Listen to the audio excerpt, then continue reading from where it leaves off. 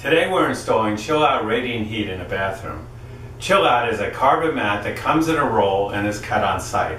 All the materials you need will be provided to you, including a custom installation plan.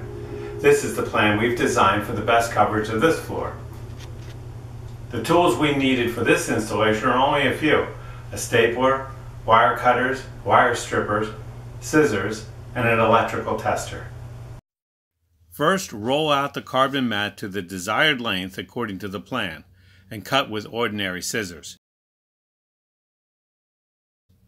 Follow the plan provided by the manufacturer, filling the floor with the heating mat. We like to keep the mats no more than 4 inches apart. They can be as close as you like, but it's very important they do not touch. When on a plywood subfloor, we recommend you use a staple gun to secure the heating element to the floor. If your subfloor is concrete, you can use duct tape to hold the heating element in place before you thin set your tile. Under no circumstances should you use wire lath over an electric floor. It will short out the floor and cause the floor to fail. Locate the bus braid running down each side of the element. It's very important you position the clip directly over the bus braid. Secure the clip using a pair of pliers.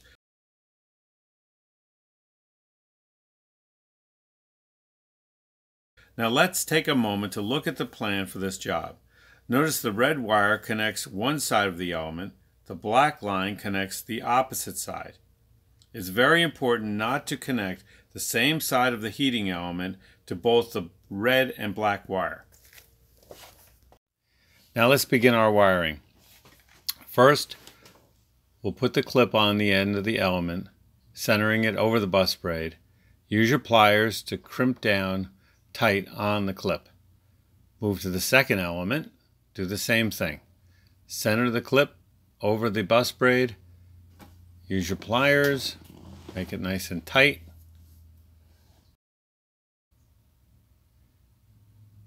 Now take your wire strippers and strip off the end of the wire, slip it into the clip. I like bending that over the edge so that it doesn't get away from me. Then use your clippers, your crimpers, and crimp that down. Go to the next one, use your wire stripper, strip off some of the insulation, slide it right into the clip. Use your pliers to crimp it down, nice and tight. Move to the next one, repeat the procedure. Slide that right in there. Once again, crimp the wire down over top. Move to your last element in this case. Strip the wire, slip it into the clip.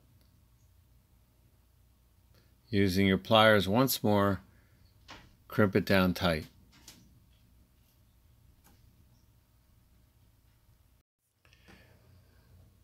Now go back and staple down all your wires. You can either staple or use tape to hold it in place. I prefer staples.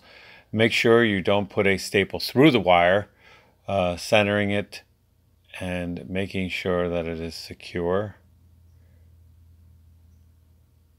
Couple more.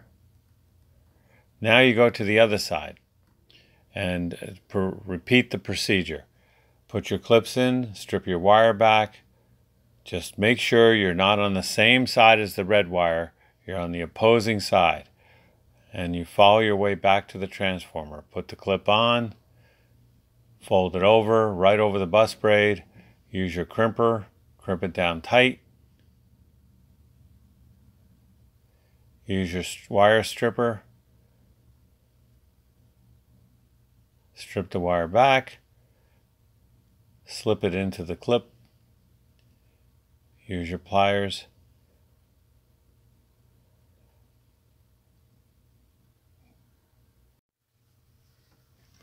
Now that we've finished our installation, let's take a look at our plan again. Notice the red line goes up one side, the black line goes up the other. They're both going to connect to the transformer, which in this case is going to be mounted underneath the vanity. Here's our transformer. We take our red line, connect it up, using the supplied wire nut, our black line, connect it up. And then we're going to plug our transformer into a 110, 120 outlet using, in this case, an extension cord. Now it's time to test the mats. Using our tester, we turn it to low voltage. We test each side. We go to every mat, test every mat to make sure we get somewhere between 21 and 24 volts. In this case, it's 23.7, just right. If you get a low reading at this point, it may be because you don't have 24 volts coming out of your transformer, which may mean that you don't have 110 volts going into the transformer. These are things to check. But under normal conditions, if all your connections are good, you're going to see your 21 to 24 volts come up, just as we see on the meter. If you have an abnormally hot clip, for some reason it's almost too hot to the touch, it's always because the clip is not secured tight enough to the element. Take your pliers, tighten it down, it should cool right out. Now that you've successfully tested your system, use the supplied tape to seal the clips. Peel off the aluminum, fold the tape over, press it down with your fingers nice and tight so no moisture can get in. Do this to each and every one of the connections. You're now done with your chill out radiant heat installation.